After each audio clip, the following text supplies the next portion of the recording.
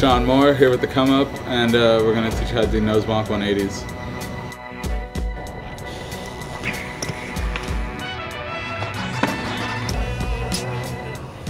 So when you go to do the nose 180 over a ledge, you're just going to want to hop, just a little bit higher in the ledge. You're going to want to easily be able to just 180 over it normally.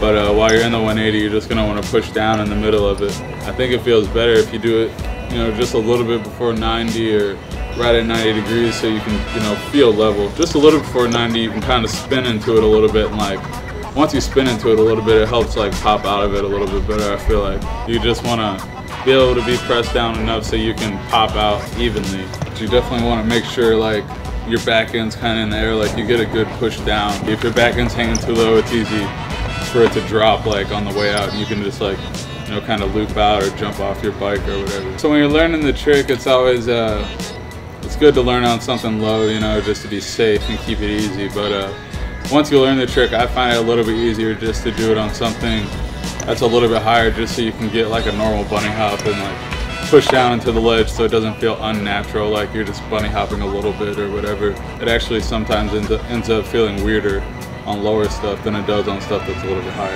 I guess once you're better at nose bonk 180s, you can start doing them little nose manual 180 things. I suck at nose manuals.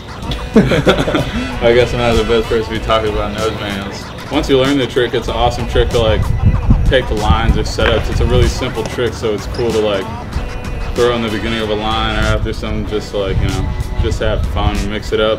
You could take it to drops, do it to drops afterwards. That's one of the main things when you start doing them on drops. You definitely want to make sure you got you're pretty comfortable having your nose poked out so your back end doesn't drop. I've had my back end drop on doing them on a bigger drop, and it sucks. You fall on your back or hit your head or whatever. For the nose bonk 180, definitely gonna want to have some gear on. I think the main thing would be a good set of elbow pads. You might fall over to the side a few times. You want to put your elbow down. Always wear your helmet. Maybe some knee pads if you hit your stem, I suppose. You should just wear all your pads. You could wear a neck brace.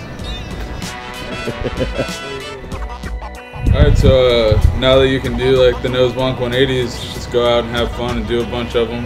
And be sure to check the come up for more how-tos in the future. I'm not high. Just a little bit, maybe. Just a little bit. I mean, there's many things that could go wrong with the nose bonk 180, I suppose. You could get a flat tire, you could break your chain. Your handlebars could be loose when you push forward.